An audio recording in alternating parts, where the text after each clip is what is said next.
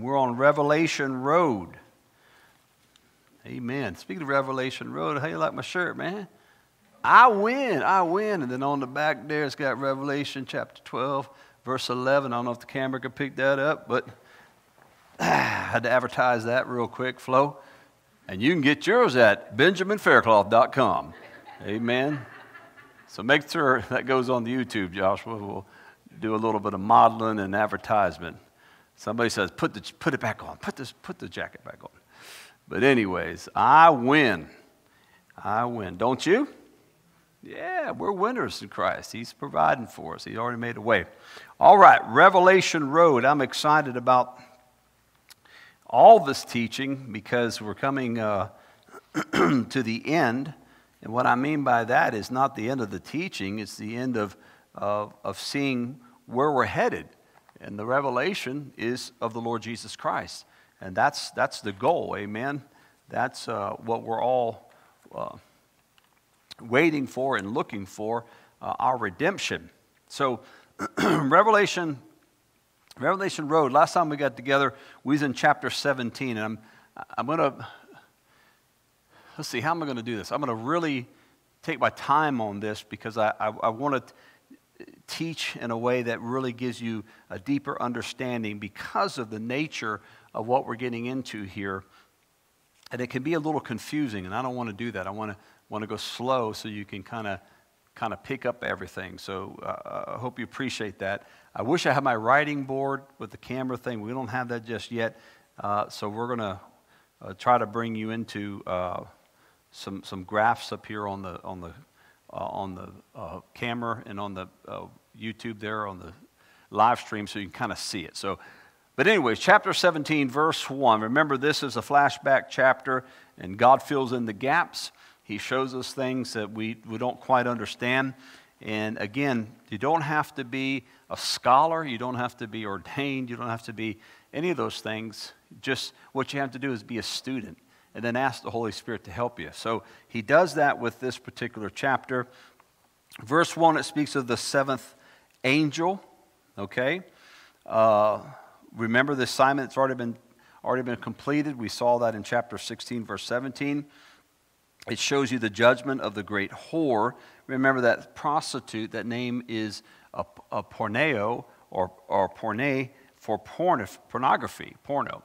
So very, very interesting. It means sexual encounters, but it also means idolatry. So it goes hand in hand that when you see idolatry or fornication, to God, that's what it is. Anytime you serve any other god, to him, it's idolatry. To him, it's fornication. And so we talked about that. We talked about Nimrod's kingdom.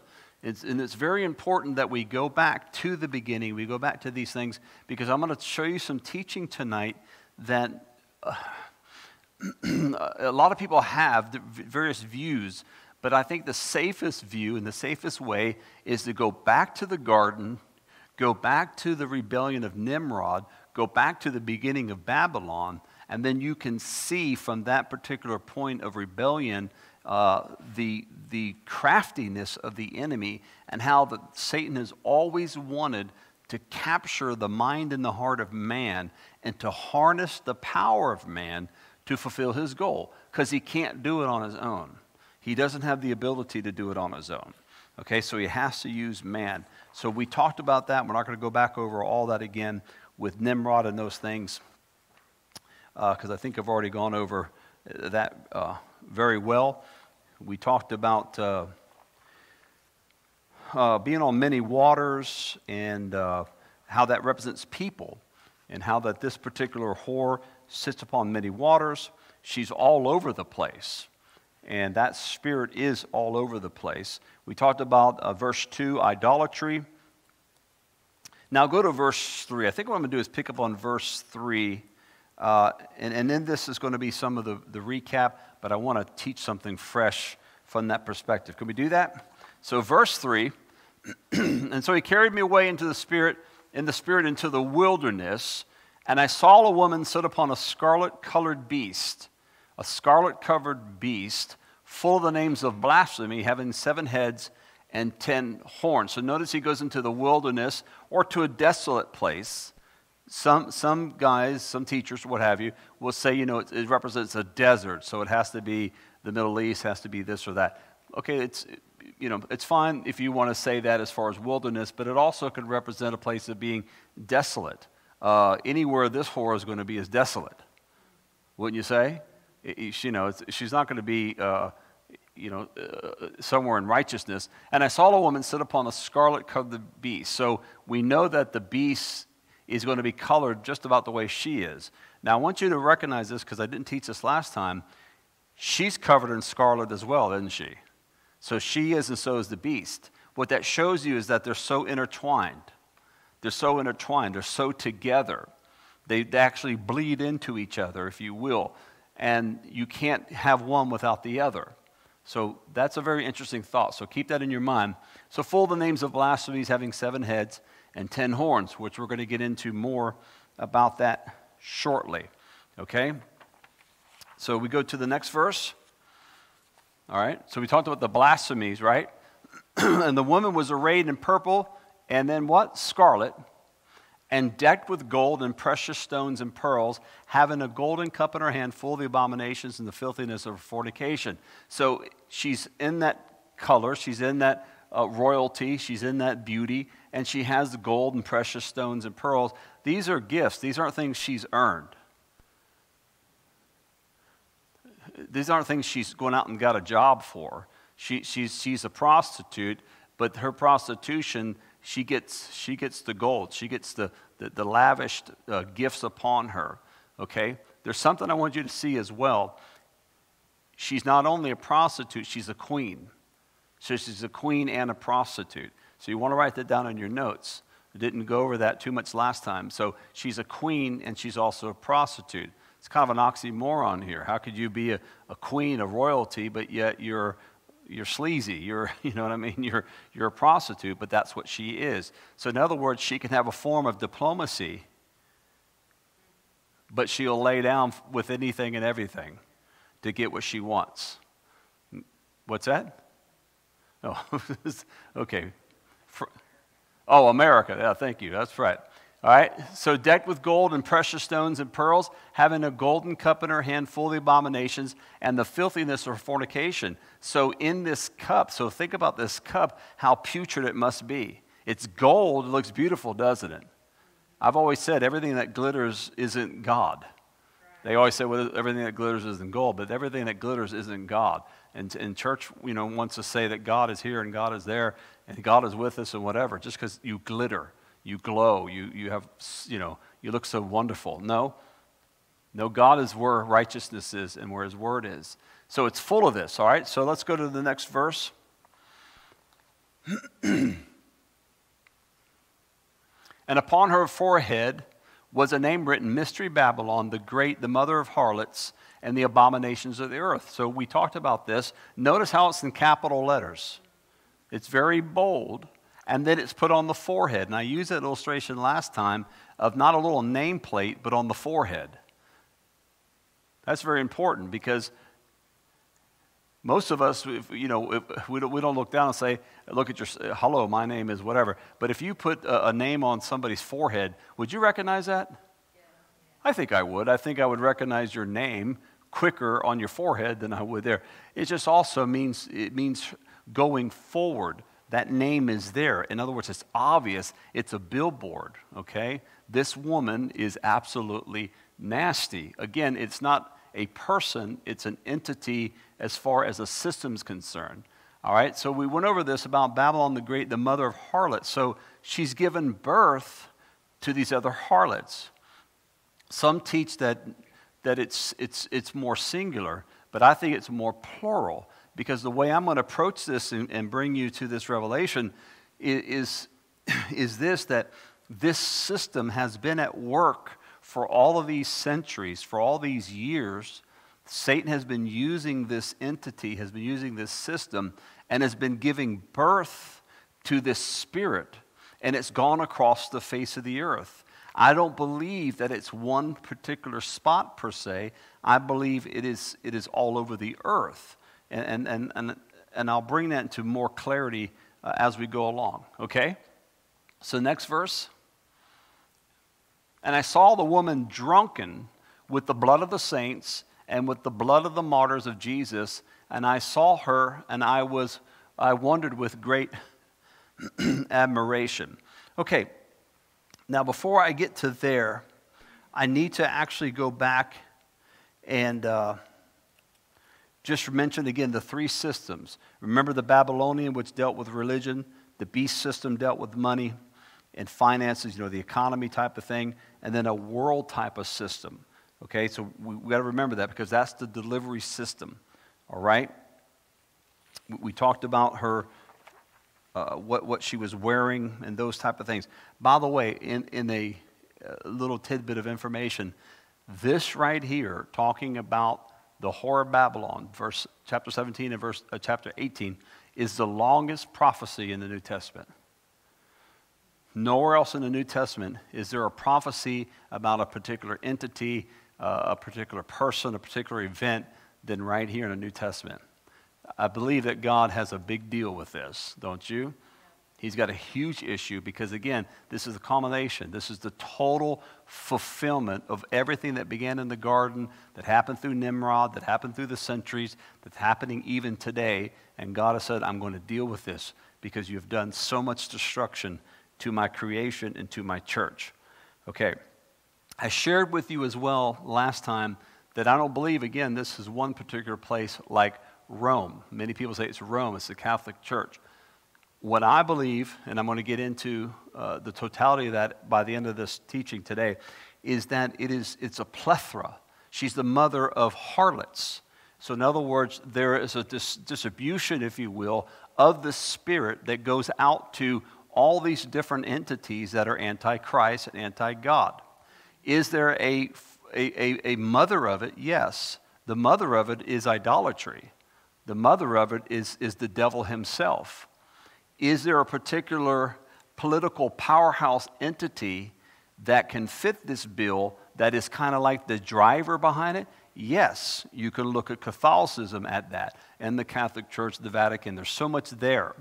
But what I want to get away from is the common teaching today that puts it all on the Vatican's back and all those different things without looking at the totality and seeing it bigger than what it is. Is that making sense? In other words, Babylon's bigger than Rome. Babylon is bigger than one particular religious entity. You have so many other entities that are out there, and you're going to see this clearly when I'm finished. You have Hinduism. You have atheism. You have Islam. The second largest religion in the world is Islam. The number one religion in the world is Christianity when you consider Christianity mixed in with Catholicism. That's how the world views it. It's a close second. Islam is. So you look at that. You look at all the other religions that are out there. Then you mingle in Chrislam, and you mingle in New Age, and Satanism, and Luciferianism, and so many things that go on in the world of religion and antichrist and anti-Christianity. It is absolutely an amazing mass amount of people on the earth today that are going to be harnessed by this devil, by this harlot. So does that make sense? You have a driver, but the vehicle is much larger than one particular entity. Again, I will bring that a little more clear in just a minute, because all of our teaching, for most of us in our commentaries, puts it all on Rome. And I think it's much bigger than that. Okay? So we talked a little bit about that. We talked about the mystery, again, being shut up. It's being held up. It's being kept secret until this day. Now, what I want to do is take you into verse 6 here. And it's drunken. Let's go back and look at it again. And I saw the woman drunken with the blood of the saints and with the blood of the martyrs of Jesus. And when I saw her, I wondered with great admiration. Okay, here's why I say what I say concerning the harlot and concerning that system, that it's not just one entity. There's no doubt about it. The false prophet will come out of the Vatican. It will come out of Rome. There's no doubt about it. There's no doubt about it that there's no other religious political powerhouse in the world that could get everybody to the table than the Vatican. It's been proven time and time again, whether it's presidents, prime ministers, it does not matter. They have the ability to bring people to the table. They can bring laws to the table. They can bring armies to the table. They can change things. They've done it. They've done it over the years. It's a very amazing powerhouse. There's no doubt about it. So there has to be somebody, again, that steers that thing. All right? But there's more to it. Let me show you this. And I saw, go back, say there. And I saw the woman drunken with the blood of the saints. Everybody say saints. And with the blood of the martyrs of Jesus.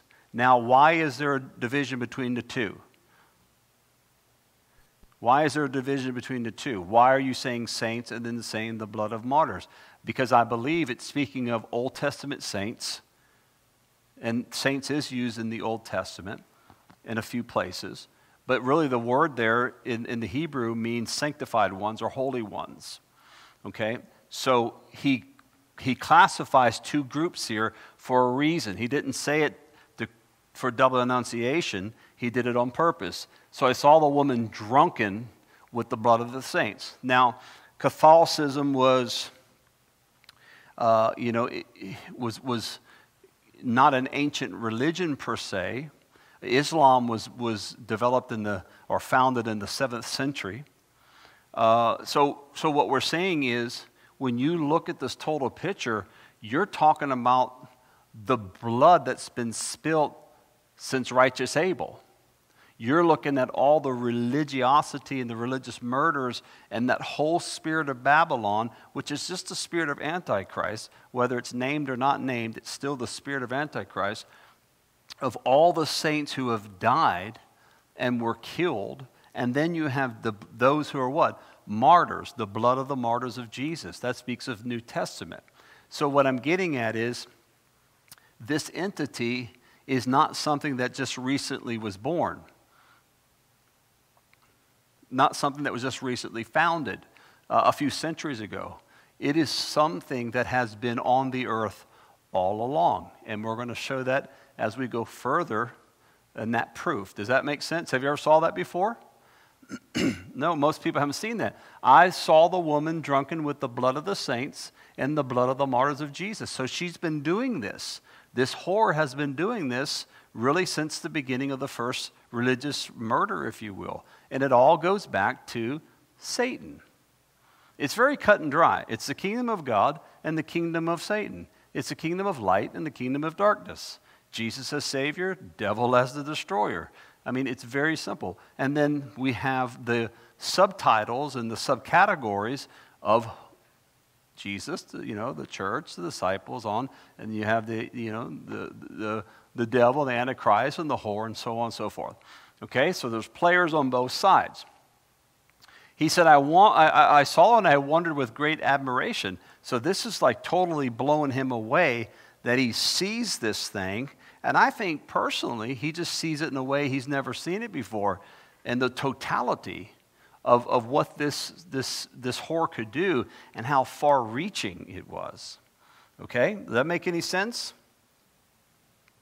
All right, so as we move on from that, he's totally blown away.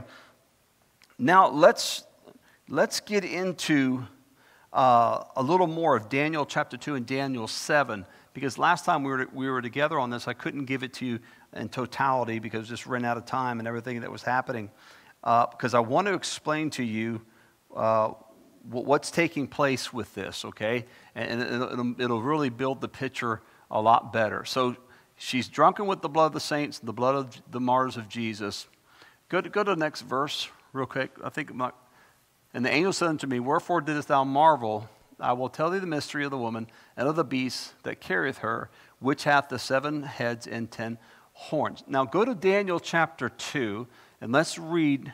Go to Daniel chapter 2, verse 32, Joshua. I think on the 35. I'm going to show you a few things, guys, from here. This image head, now remember, Nebuchadnezzar had a dream, right? He's totally blown away. He gets his guys together, his magicians. They couldn't answer it. He wasn't going to tell them the dream. He wanted them to tell him the dream. And so Daniel's able to do it. But here's, this image head was of fine gold, his breasts and his arms of silver, his belly and his thighs of brass. Next verse. His legs of iron, his feet part of iron and part of clay.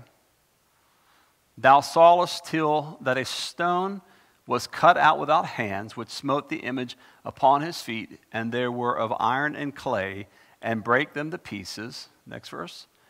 Then was the iron, the clay, the brass, and the silver, and the gold broken to pieces together, and became like the chaff of the summer threshing floors, and the wind carried them away, that no place was found for them. And the stone that smote the image became a great mountain, and filled the whole earth. Now go to that image, Joshua, so you can see this. And we'll let the image come up here, and then it'll be on live stream and YouTube there. And then what I'll do is I'll come back to me on the camera so I can show them a little bit about that. So this is the image of the dream that Nebuchadnezzar had. Okay, the head of gold, which is Babylon. Then you have the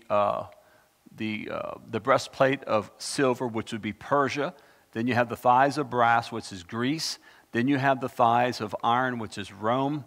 And then you have the future feet of iron and clay, which is divided nations of Western Europe. Okay, so everybody can see that. Is it on live stream? Everybody got it? Okay. Now let me just teach a little bit here because it gets very interesting. We're talking about the seven mountains, right? We're talking about the 10 horns. We're talking about the 7 heads and this whole thing here. And let me try to break this down really, really easy for you. Now, traditional teaching has these particular nations. There's other teachings that when it comes to the legs of iron, it's actually speaking of an Islamic caliphate. An Islamic caliphate, just a whole bunch of different federations of Islamic nations during that period of time. Then most people say that the revived Roman Empire is part of the iron and the clay feet. That's probably in most of y'all's commentaries. You've read it. You've been in prophecy classes or whatever, and that's what they teach you. But there's a possibility that isn't absolutely correct. And I'm going to teach you different perspectives. And the reason why you need to know that is because it may not be as cut and dry as that.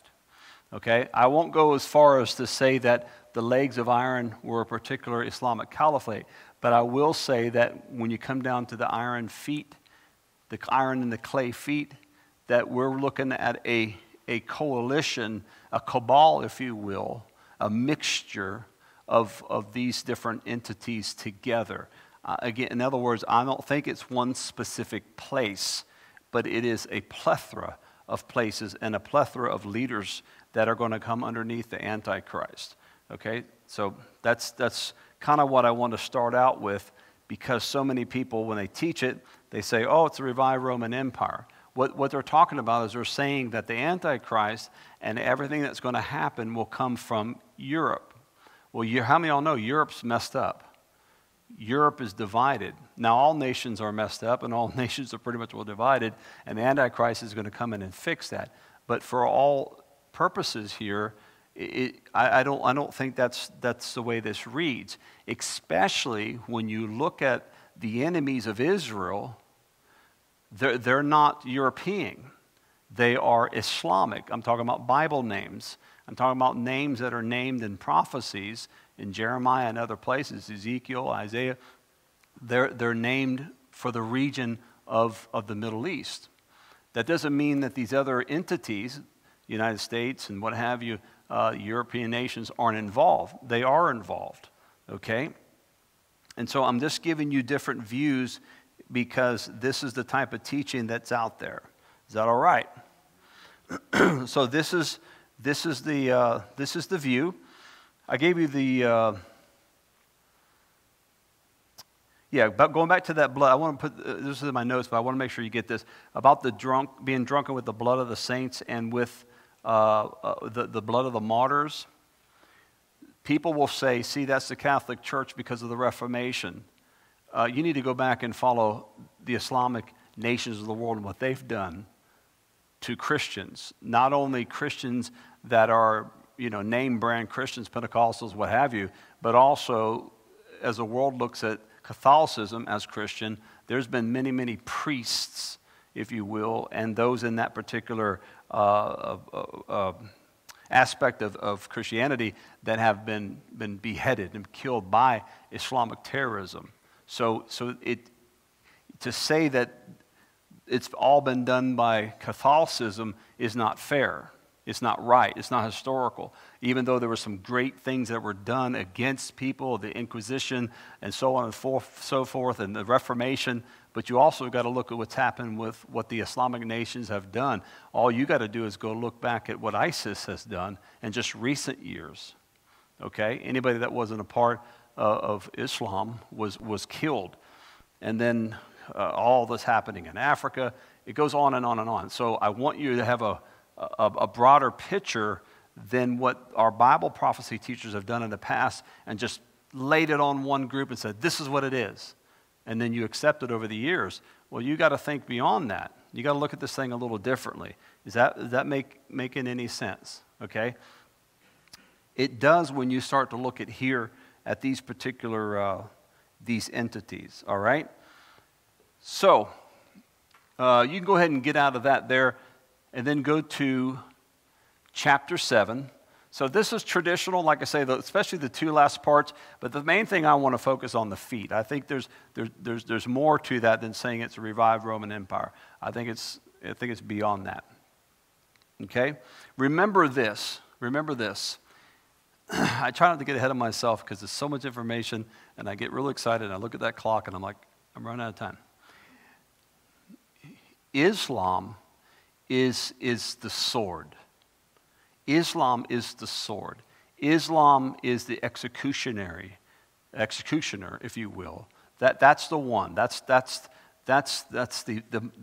hustle behind the muscle. There's no doubt about it. There has to be somebody who brings that federation, that coalition of nations into some type of caliphate, some type of order. We started to see it with ISIS, fell apart. We're starting to see it now rise up with Afghanistan. Turkey is a big player in this. But we don't have a central figure of a person who can bring them all together. Is that making sense? But the Antichrist will. Let me give you a great example. I've been to at least 6 nations within the continent of Africa. I love Africa. I'd go there tomorrow, and I love Africa. It's a beautiful place. People are just wonderful. But one thing about Africa is, even though it's so beautiful, it's so fragmented as a continent. If they would ever, and I've said this for years, if they'd ever unite, they would be such a tremendous force on the earth. But they're not, and they won't. They're just divided through tribal reasons, through influences of foreign governments. It's just chaotic, but that's the way it is. So they're separate as nations, but the continent could be really powerful. That's how I view this whole thing with Islam. Islam, if it just had that leadership, it could be that driving force. It doesn't have it yet. It will through the Antichrist. It doesn't have the political lure or the political draw that the Vatican has. Are you following me so far? The Vatican, which is a nation within a nation, has its own diplomacy, has its own passports, has its own diplomacy and power and all these different things. That's another muscle behind the hustle there. And so you have the sword of Islam. Then you have the religious political side that can bring the people to the table. And so you put it all together in one big cabal, you can begin to see this picture. You have the beast, which is the Antichrist, and you have this horse system that is made up of all the religions of the world that is totally anti-God, anti-Christianity, anti-Christ, moving for one particular reason. Is that making a little more sense? So that's why I say if you just go patent old way of teaching, you'll be locked to one entity, one particular nation, one view, and the world is not trending that way. The world is trending the way I'm telling you. Can it all change tomorrow? Absolutely. All of a sudden, the nations of the Islamic world can just galvanize each other and be so strong and to be a force to reckon with. But right now, it's not that way. They're divided. I hope that makes sense. Okay, so let's go now to Daniel chapter 7. Let's see another aspect of this. Is this good? Okay, all right. I just want to make sure the spaghetti isn't making you sleepy yet. Okay, so I'm sorry, go to verse 1. Now this is the vision now. Daniel has a vision. In the first year of Belshazzar, the king of Babylon, Daniel had a dream and visions of his head upon his bed, and he wrote the dream, and he told the sum of the matters. Daniel spake and said, I saw in my vision by night, and behold, the four winds of the heavens strove upon the great sea, and four great beasts came up from the sea, diverse one from another. The first was like a lion, and had eagle's wings. I beheld the wings thereof were plucked, and it was lifted up from the earth, and made stand upon the feet as of a man, and a man's heart was given to it. And behold, another beast, a second like unto a bear, and had raised up itself on one side, and had 3 ribs in the mouth of it between the teeth and of it. And they said thus unto it, Arise and devour much flesh. I wouldn't call this a dream, I call it a nightmare, by the way. And this I beheld, and lo, another like a leopard, which had upon the back of it 4 wings of a fowl. And the beast had also 4 heads, and dominion was given to it. After this I saw in the night visions, and behold, a 4th beast, dreadful and terrible, strong exceedingly, and it had great iron teeth, and it devoured and broke in pieces, and stamped the residue with the feet of it, and it was diverse from all the beasts that were before it, and had 10 horns. Okay, verse 8. I considered the horns, and behold, there came up among them another little horn, before whom there were 3 of the first horns plucked up by the roots. And behold, in this horn were eyes like the eyes of man, and a mouth speaking great words. Excuse me. So this is pretty wild dream, isn't it? A wild vision, I should say. Well, what he's actually seeing is what Nebuchadnezzar saw in his particular dream. And it all comes together, and it gets overlaid for what's going to take place in the book of Revelation. And that's why we're showing you this, okay? It's very, very, very amazing. Now, to bring you into understanding of those 7 heads, go to verse 9, Revelation chapter 17, verse 9. Did we do 8 yet? Yeah, go back to 8. Yeah, let's look at this real quick. Here we go. You got to really pay attention. Give me just this time here. The beast that thou sawest was and is not, and shall ascend out of the bottomless pit and go into perdition. Remember that. Follow me with this.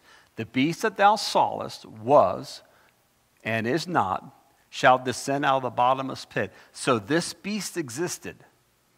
Watch this. He was, right? Is that what it says? He's not no more. And he shall ascend out of the bottomless pit. So he had life at one time. Remember, follow the trail of the garden, the fall of man, the whole 9 yards of Nimrod, Babylon, Israel's rebellion, the nations of the world, all this cabal of stuff to bring about the spirit of Antichrist. Watch. He's going to go into perdition, right? That's right. And they that dwell on the earth shall wonder, whose names are not written in the book of life from the foundation of the world, when they beheld the beast that was and is not and yet is. Okay? So there's going to be this rebirth, if you will. Remember the feet, the 10 nations, the 10 toes? They call it revived, whatever. Well, it is a type of revived. We just don't know exactly what it's going to be. Again, I don't teach and don't believe it's revived Roman Empire, but there is a reviving, no doubt, of that spirit of Babylon. I think that's the best way to teach it. It is a spirit of Babylon. It's rising. It was, it is not. It's going to go into perdition. Okay? But yet is. It's kind of a little of a mystery, right? The Bible explains itself. You just have to take your time and don't get bogged down with it. Next verse. And here is the mind which hath wisdom. In other words, you want to understand it? Ask for wisdom. The 7 heads are 7 mountains on which the woman sitteth. Now, let me teach real quick this, because this is out there and you need to hear it. Some people teach that speaks of Rome, the 7 hills, the 7 mountains. Okay? That's what some teach. We've heard that probably all of our lives. I don't believe that that's what it's speaking about, because the Bible explains itself. Here's another teaching that's out there. I told you the 7 mountains teaching, that those deal with, the pinnacles of success in America and in life in general. The mountaintop of economy, the mountaintop of politics, the mountaintop of sports and entertainment. I don't believe that's what it's speaking of. There's another teaching that this deals with the 7 hills of Washington, D.C. Let me give them to you. Capitol Hill, Meridian Hill, Floral Hills, Forest Hills, Hillbrook, Hillcrest, and Knox Hill. The 7 hills that Washington, D.C. is built upon. That's what another teaching is that's out there. Okay? So we have the Catholic Church. We have the Washington, D.C. We have the 7 mountain teaching. Do you see how vast it is now? Okay? And it's all out there. Here's another teaching. Most people don't know this, but in the 19th century, the place where Washington, D.C. was founded and birthed used to be called Rome. It used to be called Rome. It's where D.C. is now as a capital. So people put that together and say, see. It's speaking of the United States. It's speaking of those 7 hills, okay? I do not believe it's speaking of that. And I'm not going to argue with anybody, because there's a lot of passion out there. Some people believe that 7 mountains represents 7 presidents, meaning U.S. presidents. Again, it's okay to look at it that way and try to figure it out, but I think the Bible begins to interpret itself, okay? So was that kind enough? I'm being kind to every view, but you need to know those views are out there. Most of you have heard these views growing up in church, especially about the Catholic Church. So what happens is we throw, just a few subjects I've mentioned already, we've thrown everything on the Vatican. And we let all these other entities get away. And then we miss the small picture. I mean, that's a small picture. We miss it, and we should see the broad picture, okay? I like to look things simple. I like to study the Bible simple, and I like to use history and prove itself, okay?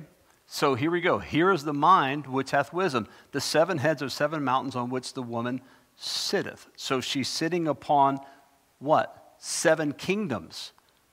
7 kingdoms is what she's on, okay? Let me give you, because this is going to, well, let's go to the next verse, because this is going to blow you away. All right, next verse. And there are what? 7 kings. He just explained it. Well, there's 7 mountains. It's Rome. Look, there are 7 kings. So speaking of kings, kings have kingdoms, right? Kings have kingdoms, and kingdoms have kings. So there's 7 kings. 5 are fallen, 1 is, and the other is not yet come. And when he cometh, he must continue a short space. So let's look at this. This is like a riddle, isn't it? But it's not. It's easy to understand once you spend a little time studying. There are 7 kings. So we know there were 7 kingdoms. John is writing in the 1st century. He's writing from the perspective of the 1st century. So he says there are 7 kings. 5 are fallen. That means there must have been 5 kingdoms prior to his writing. Let's look at those 5. It's Egypt, Assyria, Babylon, Medo-Persia, and Greece. That's your 5. Okay? Are you with me so far? They're already gone. Those kingdoms are gone in the time of this writing. Okay? So he's explaining. He's using prophecy, but he's using historical facts too. Now watch. And when he cometh, so 1 is not there yet. And when he cometh, he must continue a short space. Next verse. And the beast that was and is not, even he is the 8th, and is of the 7th, and goeth into perdition. Go back to verse 10 again. Let's explain it. And the other is not yet. So there's 5 that have fallen, and 1 is. Who is the one that was? At the time of his writing, 1st century, it was Rome. Rome was in power. So Rome is number 6. Is that correct? Yes. So after Rome, what happens? The other has not yet come. So that kingdom, the final entity, the final beast system, the final Antichrist kingdom hasn't come yet. Okay? Remember, he is that little horn that comes out of the horns that Daniel saw. He is the one that's ahead of that confederacy of the iron and clay toes that Nebuchadnezzar saw. Make sense? You have to hear this again and to really take your time. But I'll try to make it simple and better for you. So 1 is, speaking of Rome, and the other is not yet come. So this right here tells me, when I show you this here, it'll prove to you that it's not the Roman Empire and then the revived Roman Empire and then the Roman Empire again. In other words, they get 3 chances, 3 shots. Watch this. It doesn't make sense. And when he cometh, he must continue a short space. So the last guy is going to get a short space of time. How about 3.5 years? Right? Yeah. The Antichrist's reign. So this is what we're talking about. Next verse. And the beast that was and is not, even he is the 8th, is of the 7th and goes into perdition. Oh man, what's he talking about? Well, it's pretty simple. The beast that was and is not is speaking of who? The Antichrist. Even he is of the 8th. What it means is this. When he comes as that 7th entity, the Bible says that he's wounded in the head and he's dead. Is that right? Then he's revived. Now some say again that's a nation. I think it's an entity. I personally believe it's speaking of a person. Some believe it's a nation. Okay, I'm not going to argue. But this entity rises from the dead. So he was the 7th, but now he's the 8th. See this? But he's a part of the 7th. So in other words, he is that original entity, which is the Antichrist, which is the beast. All right? And it already told us that he's going into perdition, right? He kept telling us, he that was and he that not, who that is going into perdition. Coming up out of the bottomless pit, out of the abyss, and then he'll go into in perdition, which means destruction, which means, the end of him. Do you see that? So when you put this thing together, it becomes very clear that the 7 kings, 5 are fallen and 1 is, again, speaking of Rome, and then speaking of the rule of the Antichrist. And that head is wounded, and then there's a resurrection. Again, all that is part of counterfeit to act like the death, the burial, and resurrection of the Lord Jesus, if you will. Okay? So you got to remember that deals, the 8th deals with the Antichrist. Okay? All right. So go to the next verse. And the 10 horns which thou sawest are 10 kings. So now we have 10 kings, which have received no kingdom as of yet, but receive power as kings 1 hour with the beast. So what happens is, again, we have this coalition, this federation, this cabal of these particular nations who come underneath the rule of the Antichrist. Remember, he's that little horn. He springs out of those other horns. right? He has the eyes of a man, and he has great power. He speaks great things. He blasphemies God and what have you. All right? He's full of pride. So they have no kingdom, but yet they receive power as kings for 1 hour. 1 hour just means a short space of time. An hour is not long, is it? It's not long at all. And so it's speaking of that time that he has to reign. Next verse. They have one mind and shall give their power and strength unto the beast. So they have one mind. They have one purpose. Where did we hear that before about one mind? Babel, Babylon, the tower. They had one mind, one speech, one heart, one purpose, one goal. Nothing could stop them. It's that same exact spirit that was on the earth then is on the earth now. Nothing has changed. Okay? So when we see this entity rise up, again, I don't think he's coming from Western Europe or revived Roman Empire. I think it deals with a total cabal of the religions of the world. First of all, I'm speaking of the whore. Then we're speaking of the Antichrist. That beast system will be strengthened by these other kings, okay? And they will have this one mind. But again, these different teachings of it being Washington and Rome, I think is not correct. Okay, so next verse. And let me say this. That doesn't mean they don't have a part in it. Absolutely have a part in it. That's where you get people that go on one side of the ditch or the other, and they just say, well, I don't believe that, so all of it, I'm just going to throw it all out. No, be mature and say, hey, they're all going to have a part in this. Well, what do you think? Of course Washington is a seedbed. Of course, we haven't even gotten into Mystery Babylon yet as a city and what we believe that America is. We're just talking about this particular entity of that whore system that rides upon that powerhouse, political powerhouse. And of course it's going to be mixed with different nations of the world, okay? All right, and these shall make war with who? The Lamb, and the Lamb shall overcome them, for he is the Lord of lords and the King of kings, and they that are with him are called chosen and faithful. So we know this is talking about the Battle of Armageddon, okay, which I don't want to get ahead of myself, but that does speak of the Battle of Armageddon. And what time? I got just another minute or two. So let me try to clean this up and just fill in any blanks that I can for you before we go, next time we get together, because it dives into Daniel 11, speaking of Armageddon and all those things. The main thing you need to understand and see so far is that, again, we have this whore, we have this entity, this system, that it's political, yes, in nature, but it's religious in nature as well. It draws men together under that spirit of Antichrist, just like Babylon did.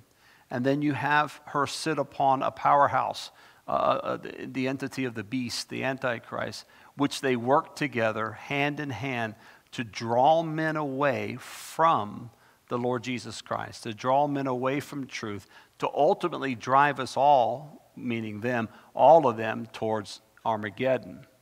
Okay? In describing her, this whore, this system, we see that it's not just one particular entity of religiosity, but I think it's the entire nation.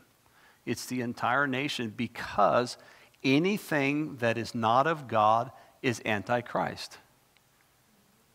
If you go out there and hug a tree, you're Antichrist. If you think a tree is your God, you're Antichrist. If you think a bug and a chair is God, you're Antichrist. You're anti-God.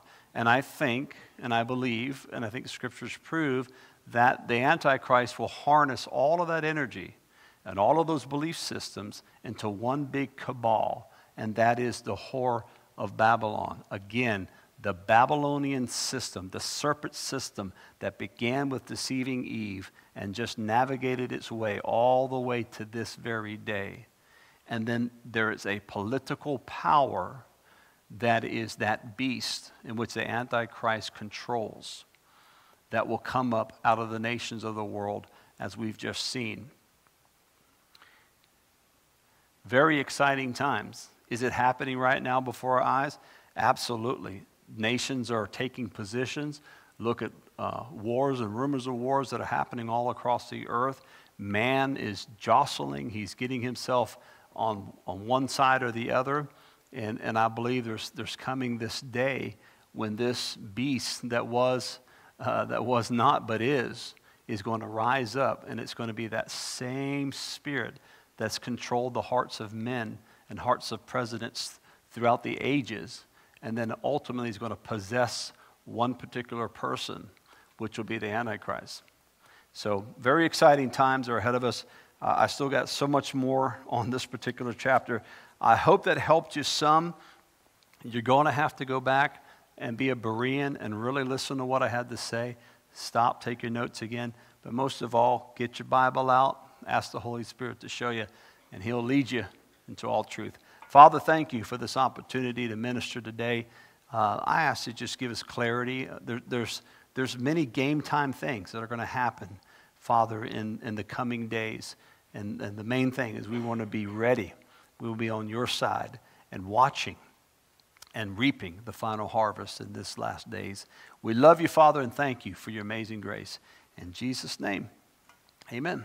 Guys, I love you. I'll see you Sunday. Remember, you win. Blessings.